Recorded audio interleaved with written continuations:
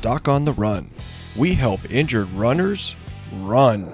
What's the difference between a fibular stress reaction and a stress fracture in a runner? Well, that's what we're talking about today on the Doc on the Run podcast. Now, if you start getting pain on the outside of your ankle and you push around on that lump of bone on the outside of your ankle, you may realize that you have pain on the bone specifically, and you might become worried that you have a thing called a fibular stress fracture. Well, if you start looking into this and trying to figure out what to do, one of the first things you're going to find is that there's a lot of discussion about something called a stress reaction instead of just a stress fracture.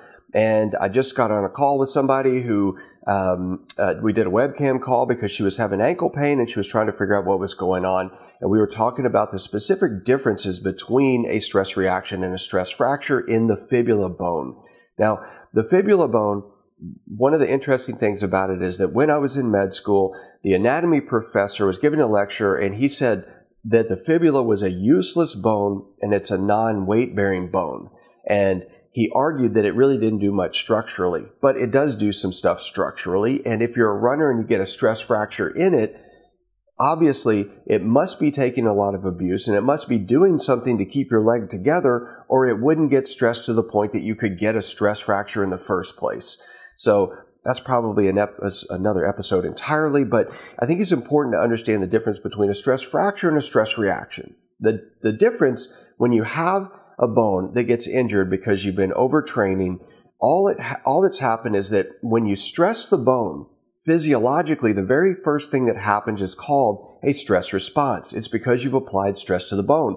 The same way that if you stress your muscles, like you're doing biceps curls, your biceps muscles respond to that stress by repairing the tissue. You get inflammation to begin that process. It hurts. It's a little bit swollen.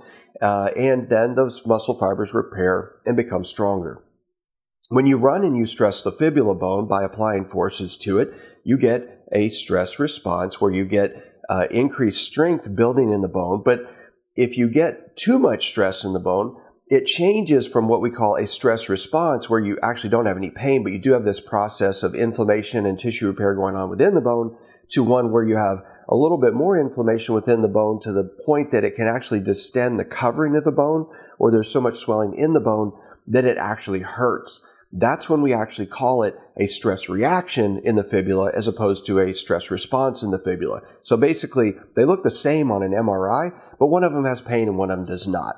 Now, if you ignore that pain on the outside of your ankle and you continue to run and that inflammation actually continues to get worse and goes on for a period of time, the increased blood flow within the bone can actually decrease the bone density, and then the bone actually finally cracks.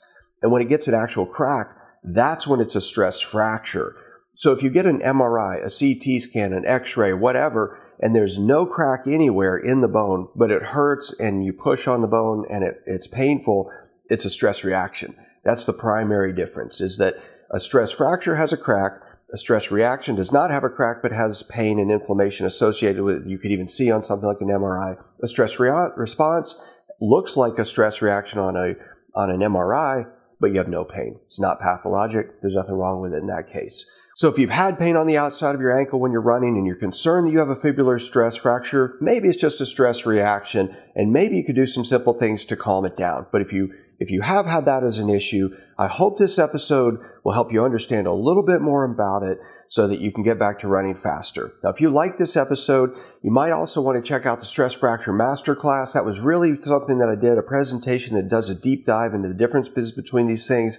It was mainly about metatarsal stress fractures, but the principles all apply here. So if you think you have a fibular stress fracture, you might want to check out the Stress Fracture Masterclass.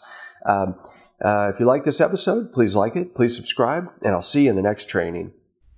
Doc on the Run. We help injured runners run.